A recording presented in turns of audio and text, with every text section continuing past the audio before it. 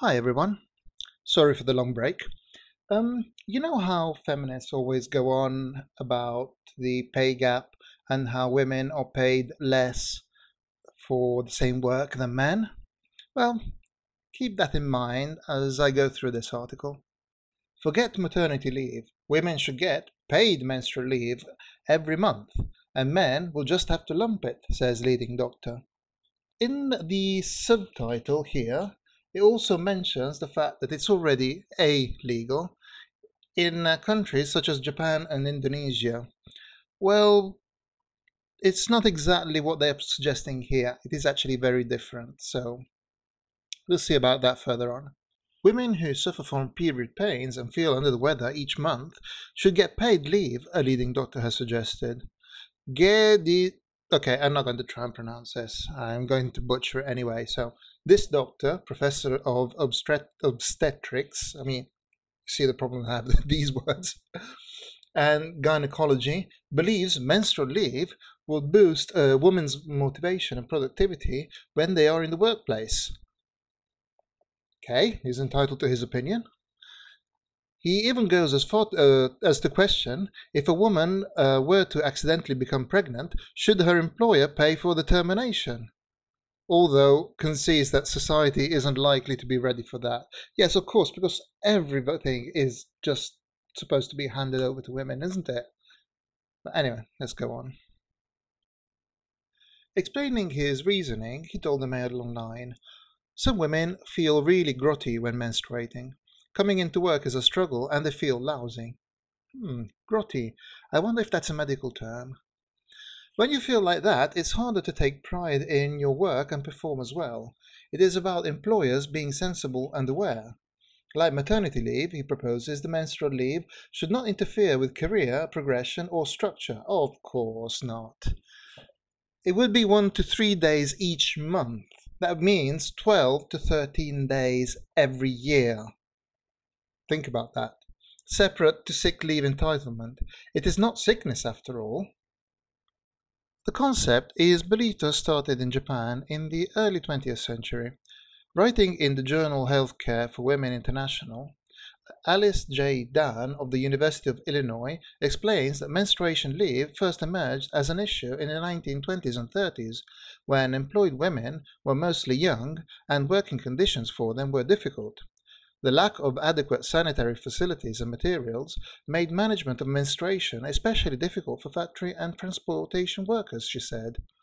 As a result, it was bus conductors and textile workers who were among the first workers to request menstruation leave. Yeah, well, sanitary facilities and materials have improved a little bit since almost 100 years ago, haven't they? Since the majority of women workers were under 21 and unmarried, menstruation leave had a broader appeal than maternity leave, she adds. In Japan, legislation passed in 1947 permitted leave for any women who suffered heavily with menstruation or the work was injurious to her body during menstruation. However, and notice this, however, does not specify the number of days or whether the leave is to be paid, which is no little detail. There was also a belief that taking leave while menstruating prevented problems during pregnancy and childbirth, such as miscarriage and premature labor. Okay, I'm not going to comment on this, I really don't know. I'm not a doctor, so. However, the number of women taking up menstrual leave over the years declined, and Miss Dan said reasons for this include the average age of women workers increasing, with older women having less need for the leave, and ambitious career-minded women becoming increasingly concerned that taking it could harm their career prospects. Smart girls. Taiwan's current menstrual leave legislation guarantees female workers 3 days of menstrual leave a year. Not 3 days a month, 3 days a year, in addition to the 30 days of half-paid sick leave allotted to all workers. So it's 3 days a year, not 36. Indonesian women are entitled to take 2 days a month of menstrual leave, though many companies simply ignore the law, and others have even been accused of forcing women to prove their need for time off. Those oppressive employers who want their employees to actually work. The concept is also being discussed in Canada, and I have no doubt that it will actually go through. However, when the issue was debated last year in the Russian parliament, it caused an uproar and was thrown out. Women's rights activists in the country reacted with anger to proposals by Mikhail Degtyaryov. I'm not going to try reading that again. A member of the nationalist LDPR party who proposes the draft law to increase the protection of women at the workplace. During that period, most women experience psychological and physiological discomfort, said Mr. Thingy, 32, who is married with 2 sons. The pain for the fair sex is often so intense that it is necessary to call an ambulance. Well, they're not fit to work then. But human rights campaigners dismissed Mr. Thingy's idea as sexist, and quite rightly so. Now, here it says further up that women's rights activists in the country reacted with anger to the proposal of period leave. Somehow it doesn't sound right, but if that is so, well, kudos to these activists because they're actually campaigning for equality rather than privileges. Back to the unpronounceable doctor. Mr. Him, who was on the panel, said, hold on. Panel. Ah, yes, I missed out a paragraph on the screenshot. The matter reared its head recently at the Festival of Ideas in Cambridge, and this doctor was on the panel of that festival. Anyway, who was on the panel said, we heard from one man in the audience that women in a particular workplace in Indonesia were all absent on the same days. Was this menstrual synchrony, where women experience their menstrual cycle at the same time? No one knows, but we do know that happens. Anyway, but the wife of the employer stumbled upon these ladies shopping together in the local mall. Oh, I didn't see that coming at all. He devised a plan where women were offered a bonus payment if they worked while menstruating, effectively a menstrual bonus. Right, okay. This resulted in full attendance in this workplace. I think it's brilliant. This boss is a smart cookie. I think you're a dumbass. Because if these women were well enough to go to work for a small bonus, it means they were well enough to go to work for their regular salary.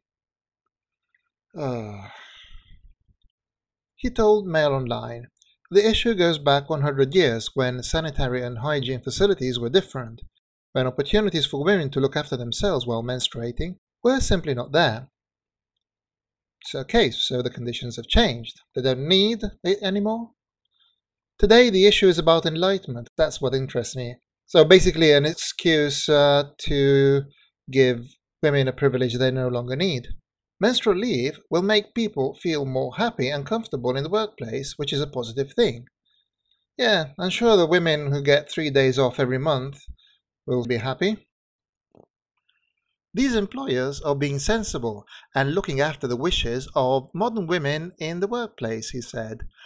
I'd better not comment this. And what many people forget is women make up half the workforce. If they do feel supported, there will be a happy and productive workforce.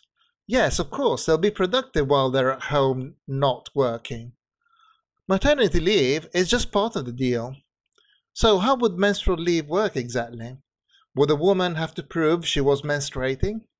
I don't think women should be shy about it, said the doctor. There should be no proof, oh what a surprise, needed. Employers should take it on good faith. Yes, because women are such angels and never lie. He added, it's not a case of policing, it's about taking it on face value. Over time, records will show... Okay, I'll read it in English. Over time, records will show there is a pattern of cycles and so on.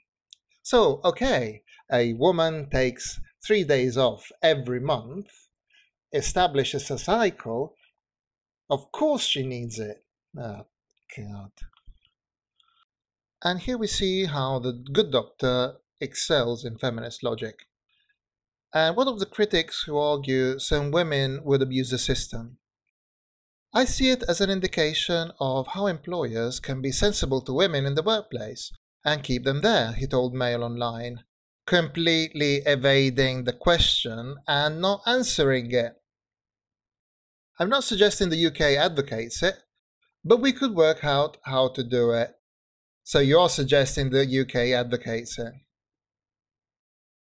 If you want to keep everyone happy in the workplace, although here we're just talking about keeping women happy, aren't we? Don't do Big Brother stuff like CCTV in the toilets. Just be fair and respect people and use your judgment. I'm not going to comment on this. It's not worth it. And what about men who will question why women should get up to 36 days of paid leave a year? Which is a very good question.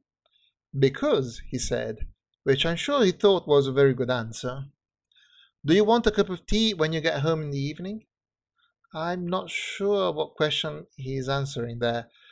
Are we saying that men who will question women having 36 days of paid leave a year extra want a cup of tea when they get home in the evening from the women who were on leave? Do you want your wife to be in pain? Well, is leave going to suddenly magically make her stop being in pain? I don't understand.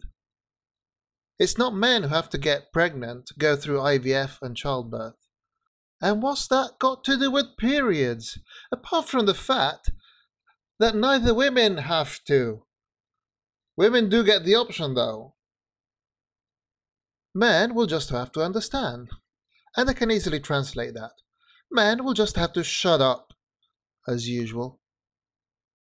So, let's take down a few numbers. Let's assume a man and a woman both earn, let's say, 30k a year.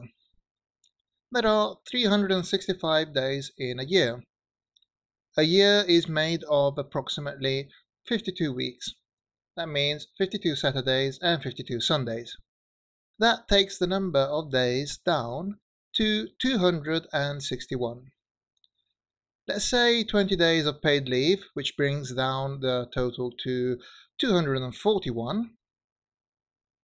Let's also consider the 6 bank holidays per year and bring it down to 235. And let's say they both take 5 sick days, taking it down to 230. So, 230 days, paid 30k, makes it £130 per day that these two people are paid. Now, let's say the woman takes period leave, and let's make it 2 days a month. I feel generous. That takes her day's work down to 206, which means she's being paid 145 per work day. Remember, women want to be paid the same as men for the same work. Let's not forget that this woman is working 1 month less than her male counterpart every year, and that is going to weigh on her employer. I must say I'm pleased to see that, as well as the usual smattering of comments from women who will approve anything that benefits them. There is also a certain number of women who completely disagree, as they can see how this would make them unemployable, and also portray them as fragile little flowers who can't cope with their own bodies.